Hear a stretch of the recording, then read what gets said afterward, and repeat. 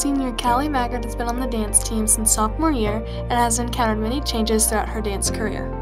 A lot. For the past 3 years I've been on the dance team, and with people that we gained a lot of people at first, but then we lost a lot of people, and now this year we have a good little group now.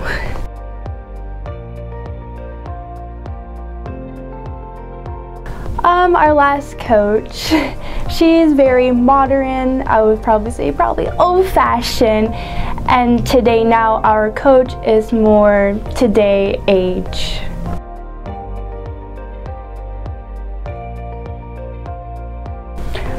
I would gain a lot of strength of always being yourself and always do what you love. Doesn't matter if anyone bullies you or not, just do what you love to do.